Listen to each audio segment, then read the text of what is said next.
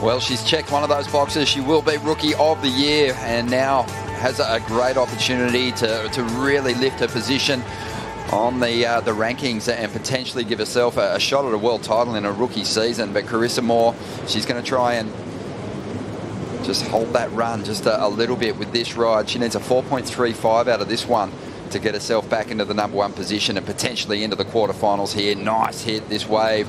A nice flow to it. You can just see some of that texture starting to dissipate, and it's cleaning up a little bit here as Carissa brings this one through to the inside. Goes to the layback jam. A lot of power on a tricky section. Bit of foam on the face. No dramas for the 5-time world champion.